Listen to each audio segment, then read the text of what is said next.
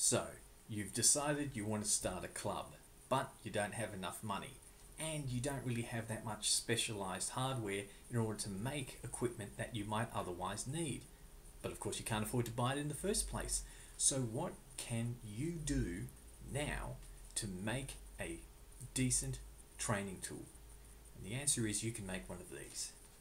Alright, now I did not come up with this idea. I saw this on the Society of American Military Swordsmanship's page, which I'll put below and also at the end of the video. But essentially what he had was he made a single stick for using, for practicing with saber, or to practice saber with. So how did he make it? Well, first you get a length of dowel, okay, in his case, and you cut it to the appropriate length. Then you get what he called a sort of bath shoe or a shower shoe or something like that, okay, that in Australia we just call them flip-flops or thongs, okay, and you get one of those and you put it on like that. You then get a piece of pipe insulation, okay, and you simply slide that over the end, and on his version he had a little plumbing cap that he stuck on the end to act as a pommel. Done. And as you can see here, it works, okay? I can use this quite happily for backsword, broadsword, or saber, or anything like that. Total cost of making it, in this particular case, probably about $7, averaged out, okay?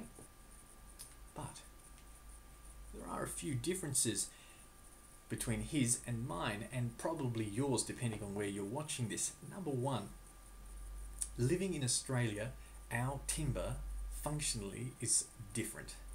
A lot of the problem with Australian timber is that it works really, really well for creating a weapon. It's been done for millennia by, of course, various Aboriginal groups or Aboriginal peoples. It works really well for making quarterstaves, for example, so polearms, hafts. It works really well for making a whole number of those sorts of things, but the problem with that kind of stuff is that there is no training variant of it. When you cut down a tree, okay, or when you go to the hardware store and buy a piece of timber, hopefully not pine, you are essentially creating the weapon. There is no training variant of it. In order to create a training variant of it, you have to modify it really heavily. And the problem is Australian timber. A lot of Australian timber just doesn't lend itself to it. A classic case is Taz oak, or what we call Taz oak, which is good for quarterstaves if you want to make a weapon and then use it at a slow pace. It can be used for single sticks, and I'll show that in another video, but really they're less single sticks and they're more cudgels, and the fact is you still need to wear a lot of protection with them or do really controlled drills. Great for building strength though, and at the end of the day, if you try to make them super safe, so quite thin and of a relative length, they break really, really easily. They just shatter. Okay, so they're not very good, they're very hard, and you still can't thrust with them, okay? So you're not going to use Australian timber. You might use them in America or in Europe if you can find suitable, but I didn't. What I used instead was a bamboo garden stake.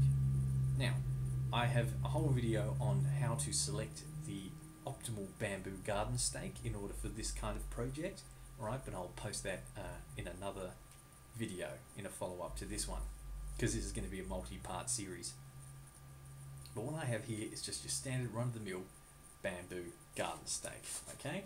So we'll take off the pipe insulation, which is covered in tape in this particular case. Okay, he didn't cover his in tape. He also added grip tape to the bottom, but I don't really see a need for that. Okay. So as you can see, it's a solid piece of bamboo that is actually very thick. Notice the wall thickness, okay?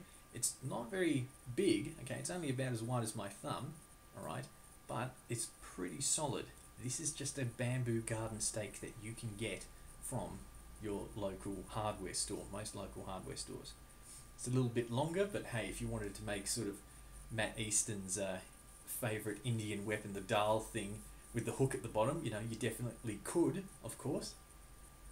I'm going to cut that off later on, but I'm figuring out a way to basically bring the balance of these back, because as you can imagine, it being a stick doesn't really have very good balance for what we need it for. Anyway, So just with a bamboo stake and a flip-flop, straight away you have a functional thing. Okay, you're good to go, alright? Problem is though, is that you kind of need protection, okay, to use this. You need a fencing mask, you need some sort of probably arm protection or some sort of rules that basically mean that you can't thrust, okay? You definitely can't thrust with this, and you can't thrust with most wooden weapons either. And of course, if you get whacked on like an elbow or in a jawbone or something like that with this, you're going to have a bad time. Now, some might say it's completely reasonable for a training bit of equipment. You know, you don't want people getting complacent. But again, I'm sort of running on the idea that, like I said, you don't have any money, you've just started a new club, you probably haven't taught as much, you probably haven't learned as much, and subsequently you can never assume that your students, or indeed yourself, will always do things as they should, okay? Rather, they tend to just go off and do stuff. Now, that might be your issue as an instructor. You need to be clearer, you need to be more, explain more clearly in a manner that actually resonates with the student. Alternatively, it could just be a case that sometimes the student just won't listen. That's fine. So the fact of the matter is, whilst I would happily use this, okay, just amongst myself and amongst my friends, I would never bother giving this to a student. Pointless, okay? Too dangerous. So of course you put the pipe insulation on it. Now, that kind of improves it, but you still end up with a massive walloping hard kind of stick. There's no give. You still need to wear a fencing mask, you still need to wear some sort of arm protection probably, you'll definitely need to wear, you know, a glove, you'll definitely need to protect your wrists, okay? So yes, it works, and I think it's a great idea, and I think if you need to smash them out real quick in under a day, you absolutely should do their version. But I thought I'd improve upon it a little bit. So, taking this piece of bamboo from a hardware store, alright, taking the flip-flop, which, by the way, you should get the biggest flip-flop you possibly can, because the strength comes from being compressed like that, okay, because that, well, there, see, there you go. So that's quite strong in this form, okay, very hard to actually get through, but if you need more space, okay, for say your thumb or whatever, all of a sudden, it does that. So that can be remedied just by putting a little something or other at the bottom here. I'll do that in the follow-up video. You'll see a finished version of this later. So you get your piece of bamboo, you get your flip-flop, you get your piece of pipe insulation, which is black. I have covered this in tape to reinforce it, to give it a little bit of more durability, because the pipe insulation is not very strong. Okay, it will get chewing up. Even when you hit it on like a chair or something like that, it can actually rip and tear. But it's not too bad. It needs to compress. The foam you need to use doesn't have to be pipe insulation, but the foam you need to use needs to absorb impact, not be hard. Okay, it's not LARP weapon, it's not cosplay costume stuff. It needs to be able to absorb it. It doesn't have to be thick, but it needs to be able to absorb it. Pipe insulation is a good one. Already comes in a tube and it's hollow. That's why it's used. Now, how can I improve upon it? Well, simply I took inspiration from, of course, good old Japan, good old kendo. This is obviously a shinai, okay? And as you can see, it's made out of multiple staves, 4 staves of Danke bamboo, quite thick, as you can see, alright, just like that. And they are held together, okay, by this is the Suba, I can't remember what the grip is called, but they're held together by this leather grip, okay, which is a tube, and they're held together at the tip as well by this leather tip, which is the tsuka. I don't know. It's a little bit more complicated than that, but that's the basic principle, okay? There's actually a tiny piece of metal in here that pinches it all together, and technically there's this, whoopsie days, there's this black cap at the tip, okay, as well. We're not going to do that. Anyway, Staccato School of Defence has a video on how to convert one of these, I believe, into a single-handed sword, and I know Staccato uses them, because I used to have one, uses them prolifically for people's first training weapons if they can't get anything. That's sort of not so much the case now that synthetics have become more prevalent, but synthetics still hit harder than this. Okay, so this is actually quite safe to use, and you don't need a lot of protection with it. Maybe a fencing mask. Caveat: I have heard of people who have broken finger bones, broken collarbones, and broken the is it ulna or fibia? No, it's fibia, tibia. No, wait, can't remember. But the forearm bones in their arm by using one of these. Okay, so when you think about it, in kendo they have the bogu, they have the men, the do, the kote, and the tare. Can't remember. So these are designed to be used with protection anyway. So it's a bit strange that you're trying to reduce protection, and yet this is meant to be used with protection. Plus, it has no flex. It has no flex. You stab someone with this, you're jacking them with something that's a piece of wood. Same with just a solid piece of bamboo or a solid piece of wood. There's no flex on the thrust. So I thought, okay, a shinai is good, but what else would be better? And actually I looked at the ancestor of the modern shinai, which is this one. A Fukuro shinai. So what have we got here? We have a length of mandanke bamboo, which is actually like the quarterstaff I've made back there, which is a bit thicker, obviously, and I'll do another video on that. Mandanke bamboo, which is hard to get in Tasmania, yet alone import. You can get it if you live in Queensland in Australia. Easy. You can just go down to these great people who I bought this from.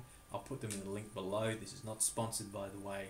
They just were really helpful and told me all the kind of stuff, like even the genus and all the science behind them. They were really good. I'll put them below. But essentially a length of bamboo, just like before. This is mandanke, but in our case, we're not going to use that. Go down to the hardware store and just get regular run-of-the-mill bamboo stake.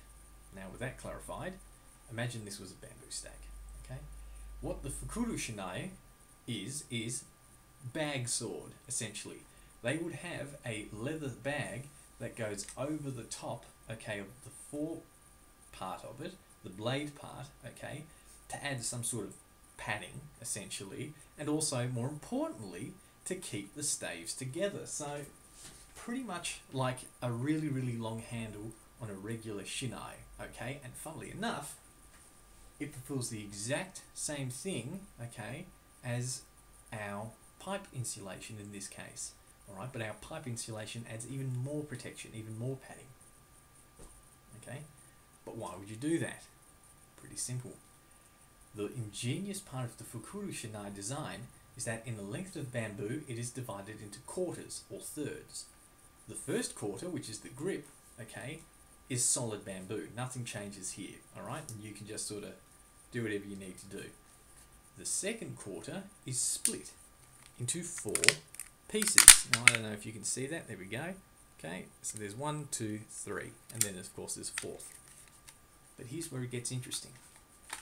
The second or third quarter, I should say, or first third, or second third, becomes 8. So 4 is then split again into 8 pieces.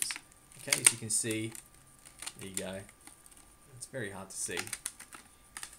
And of course the last part is split again into, look at that, can you see that? Look how many there are, okay? So what we have is we have basically 4, 8, 12 at the very tip splits, okay?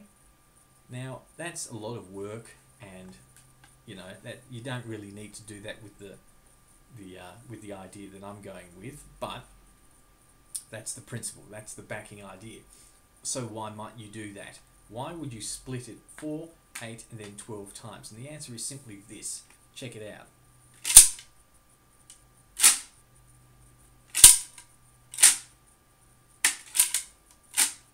You can thrust.